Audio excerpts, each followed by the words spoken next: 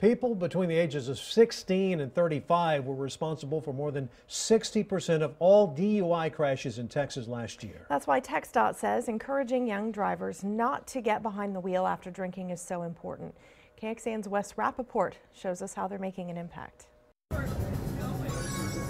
These college students are learning about a life-saving concept related to drinking and driving. Don't do it. It's a virtual dodgeball game which increases reaction time as it adds more alcohol to your tally. The first time without any drinks was kind of easy, the reaction time wasn't even that bad.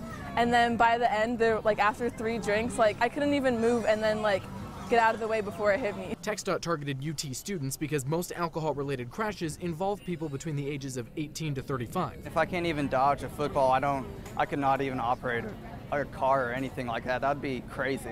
The agency says in 2016, alcohol-related crashes killed 1,005 people in Texas. TxDOT spokesperson Chris Bishop hopes this campaign brings that number down. Plan for a way to get home. Plan for a way to get where you're going while you're able to. Not after you've had a few drinks. Well, the reaction time is way slow. I gave the game a try for myself, and it was harder than it looked.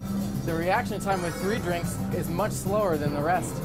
Nearly impossible for me to avoid getting hit. Now picture being on the road. I can't even imagine driving, you would see someone coming and you wouldn't even be able to get out of the way. Mothers Against Drunk Driving recommends letting someone else take the wheel, like public transportation, a taxi, or ride-sharing service. Is having 1 or 2 drinks or more with a friend worth ruining yours or somebody else's life? Wes Rappaport, KXAN News. We want to give you an idea of why campaigns like this are important. Here in Central Texas, 80 people died in crashes involving an intoxicated driver last year. Most of those crashes were in Travis County, followed by Hayes, Williamson, and Bastrop. More than half of them involved drivers between the ages of 18 and 35.